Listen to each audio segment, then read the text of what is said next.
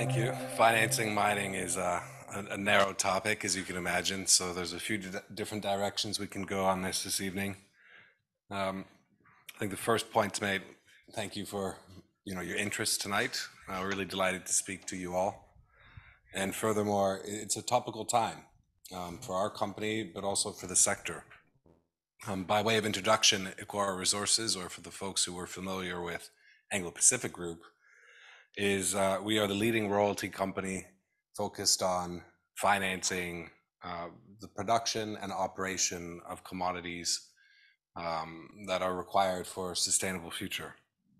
And by that, you touched on this earlier, but just to give some context to how we view the world as an investor in the mining sector, we've deployed hundreds of millions of dollars to reposition our portfolio such that our exposure by 2026 will no longer have materially any coal exposure and consists primarily of cobalt, nickel, copper, uranium. And not only that, but commodities produced in a very sustainable way with a very low carbon footprint.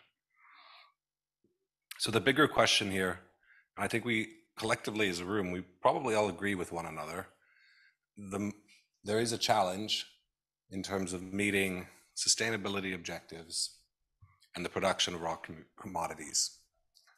In the panel, it was discussed some of the challenges that exist in terms of operating mines in local communities. The other side of that coin, however, is ultimately attracting the capital to the mining sector such that these operations can be developed and built. Because it's easy for us collectively as an industry to forget that the mining sector represents a small portion of investable equities, of capital deployed across all sectors. And our ability to solve our climate change and ultimately reduce our carbon footprint to some degree is a function of the mining sector's ability to attract capital. And changing the perception of the mining industry is a huge part. Taking a step back, I read some figures earlier this week that quantified the challenge ahead, and I would invite some comments if anyone has thoughts as to how many mines folks actually think are required just to achieve the level of EV production that's being targeted by the OEMs. So starting with graphite, and to help folks here have a bit of context, there are 70 graphite mines in the world today. So any guesses as to how many incremental mines are required to be built and in operation in the next decade? Okay, someone's clearly read Benchmark Minerals in the back. I had someone say 7,000 and someone say 100. Okay, so yeah, quite the disparities. 100. So in other words, in the next 10 years, we need to finance, build more graphite mines that are in the operation in the world today. Similarly, lithium. In Australia, the world's largest producer of lithium, there are 13 producing mines that have been built, call it the last decade. It's estimated that 60 more are required. There are some really well-capitalized and some very large mining companies, there's no doubt about it, but this challenge and the scope of the challenge is far beyond the Glencores and the Rios and the BHPs of the world. It goes down to exploration and development.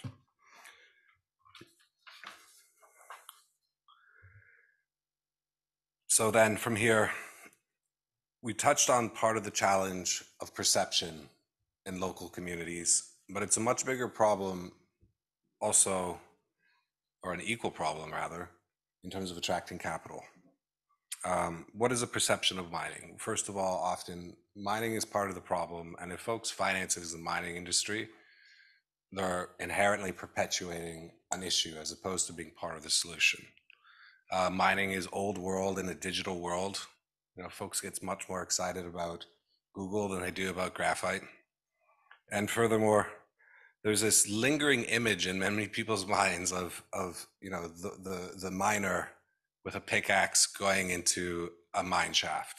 And while it's regrettable that in some instances those circumstances exist in the world, that's really not the case for the vast majority of metals produced and sold globally.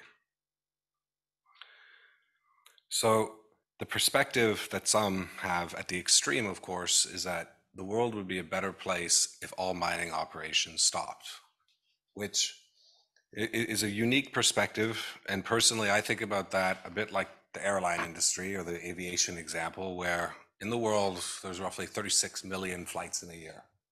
And the vast majority of those flights go really, really well. And no one ever hears about them. Occasionally, regrettably, and unfortunately, there are incidents. And yet the people continue to fly. It's a very unusual reaction to view the mining sector and the financing of the mining sector in a binary way. Either you mine or you don't. And responsible mining is clearly the bridge here. The mining industry has gotten a lot better, but there's a lot more work the mining industry can do, really, in our opinion, to daylight some of the exceptional and incredible things the industry does for local communities, environment, as well as just generally in terms of promoting development in areas that arguably are not urban. There are not many mines within the boundaries of London. Mining is often impacting communities that otherwise face some hardships in meaningful ways. Part of the solution maybe is that the mining industry should show images of a remediated mine rather than actually an open pit, because in many ways that would be boring, but that would be much more compelling and help challenge it and help change this perception issue.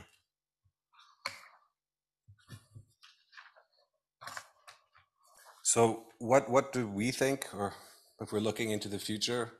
Well, the financing that the mining sector is going to attract in part is going to come from OEMs. And we think that that will cause a lot of the industry participants to take another look at the sector and to think about the sector differently. We also see the beginnings of sovereign capital in the West, governments prioritizing capital into the mining sector, both upstream and downstream in terms of primary production, but also processing and refining capacity. But the bottom line is, the typical mining project is a 5 to 10 year. The typical mining project we wish as an industry is 20 to 30 years from exploration to production. And so what's also unfortunately likely to happen is at some point in the potential medium term, commodity prices will hit such levels that it'll be impossible to read a newspaper without seeing a headline as to the shortages of these raw materials. And that in itself is like to be the catalyst, but it's unfortunate because price volatility is not helpful in a number of ways. Nevertheless, this lack of investment creates circumstances for substantially higher prices, and the challenges themselves are likely to change the perception and the role that the mining sector has, and therefore, in our view, attract substantially more capital.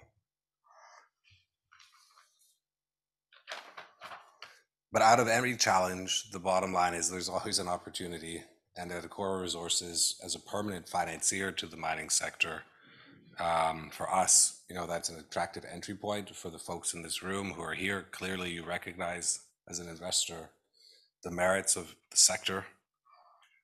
We will continue in the interim to position our portfolio for 3 key thematics. First of all, renewable energy production and the commodities required to do so, the transmission of renewable energy, and last, storage and EVs. By storage, I mean energy battery storage. This is what we've done, and we think that we're increasingly going to be part, as a group, collectively, of a much larger wave of capital to the sector. Perfect. Thank you, Marc. Please stay there for some questions. Look, I loved what you said. Obviously, as an investment journalist, I loved what you said, because we get in all these discussions about mining in countries, and people forget, investors don't have to risk their capital in your project. They don't have to risk their capital in your country. Just a couple of questions listening to you. Do you think that there's a lack of realism? And it's a bit of a leading question, because I definitely think there is. But when you get like a car manufacturer and they pledge we're going to be 100% EV by 2040, And I'm sitting there thinking, there's no way you're going to build that many mines in the Andes. Or the politicians, when they'll make some green pledge. Do you think there's a complete lack of realism when they're making these pledges faced with the reality on the map that we can see there? Well, I would never bet against technical innovation. I mean, we rolled out and vaccinated an incredible amount of people in what, 12, 18 months during the COVID pandemic. So when there's clearly a will and a political desire, there's a way.